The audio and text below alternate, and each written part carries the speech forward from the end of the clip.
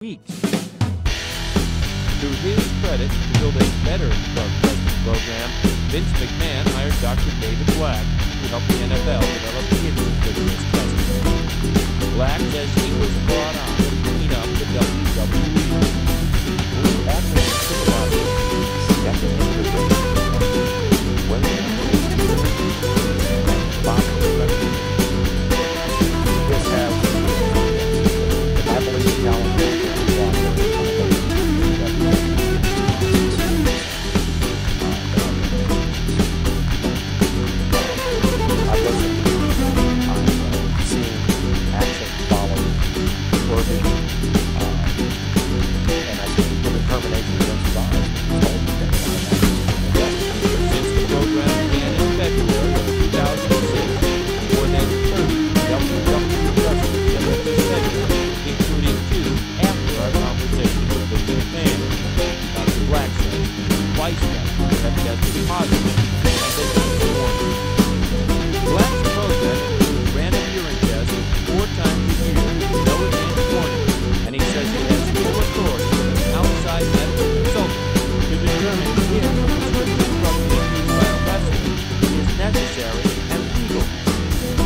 Black says he doesn't take orders from McMahon, but admits the program is not foolproof.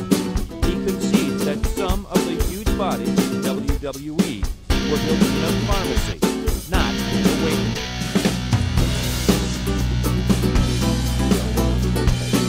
All the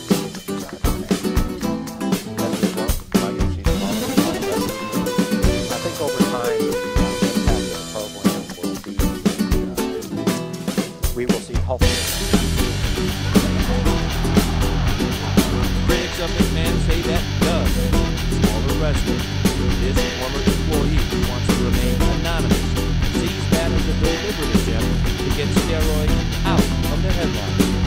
Steroids is scandal for Philippines, and a lot of the wrestling talk address and got smaller. The business also suffered.